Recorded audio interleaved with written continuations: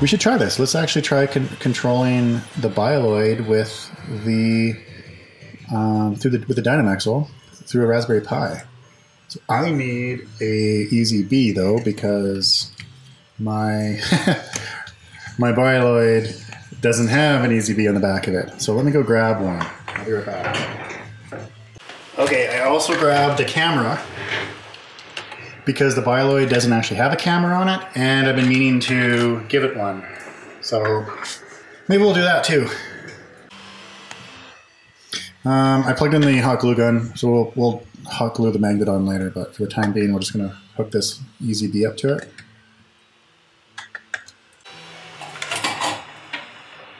It's my adjustable power supply. So I think it likes 11 volts. 11.1, 11.2, sure, that sounds fine. So since I don't have a battery for my Bioloid, I'm going to give it juice right from this thing. There we go.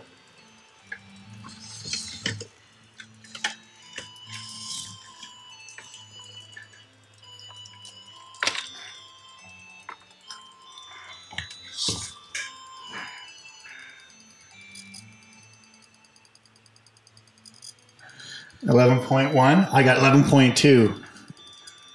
I like breaking the rules. Just enough, just by 0.1. I'm 0.1 a rebel. That's my measurement.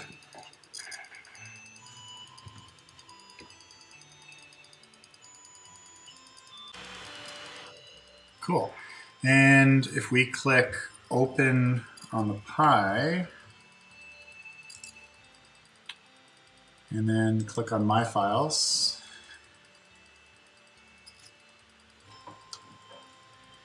there's our Bioloid project we just saved on the cloud, so we'll download it onto the Pi.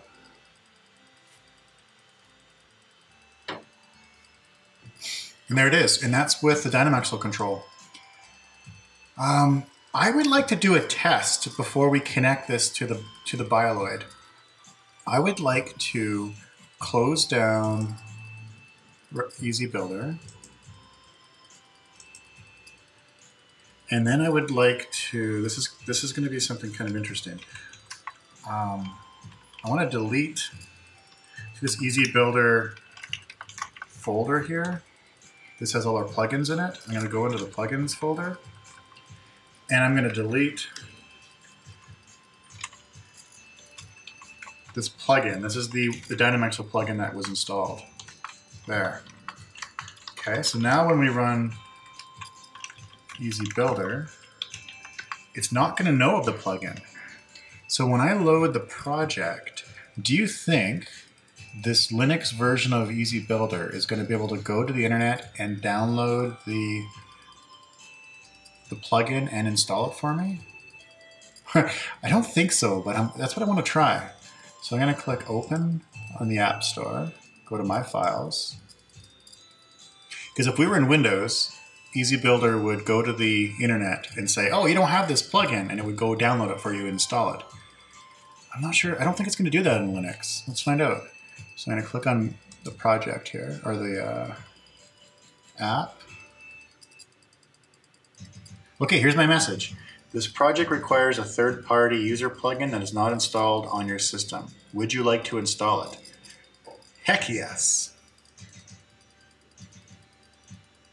The project requires a third-party plugin not installed. Do you want to install it? Yes, I said. Uh-oh. I'm in an infinite loop of... infinite loop, so it doesn't... This feature doesn't work. So it's best that I demoed this to you. Remember, we're still in beta for this version, so that's good. Okay, so we know... canceled. Yes, we are canceled. All right, so let's manually install the plugin one more time.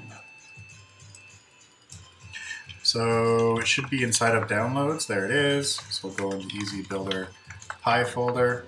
We'll run our Easy Builder plugin manager, and we'll pass it the parameter of the plugin that we downloaded.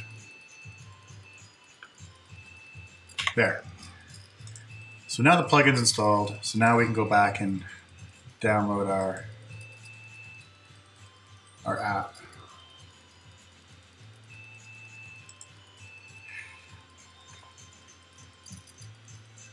Cool. I like testing. It's fun to break stuff.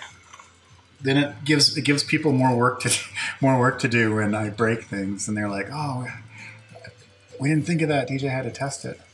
Okay, so here is our auto position, and here's our Dynamaxwell. So if I click on the gear, I should be able to edit. Look at that! I can edit the Dynamaxwell configuration here. Sweet! It's got all my checkboxes from Windows, and I got my baud rate. And I got my test buttons.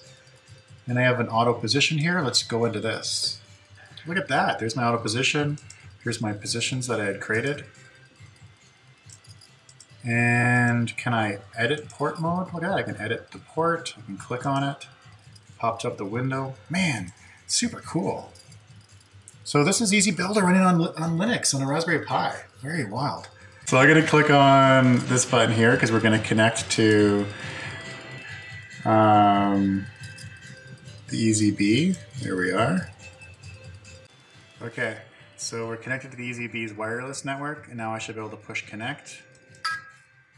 And there we go. We're connected to, according to this, we're connected to the Biloid.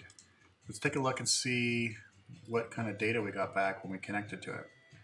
I'm just going to add the debug window to this, because we can see all the debug information that was sent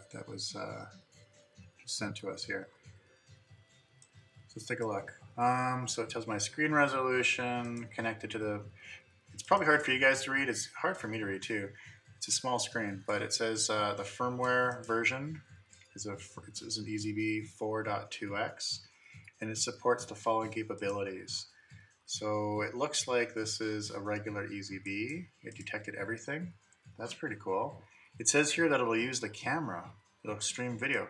So we should be able to use the video streaming with Easy Builder too. We'll try that out. Here's our battery voltage. It says the battery voltage is 11.02, so a little bit of loss going into the EZB, through the EZB into the servos, but that's cool. Remove this control? Yeah. Could I do this too? Can I click on Smart Arrange? Oh yeah, look at that. It's fast. Okay, so let's go into, let's put them into the standing or initialization position. So I'm just gonna say transition into. And if you look in this little window on the right here, we should see him move into his position. Let's do it. Huh. Oh, nobody pointed that out. We forgot to plug the servos into the EZB. Come on, guys, we're in this together. Here we are here. So this is supposed to go into port D5 and D6. So D5 and D6.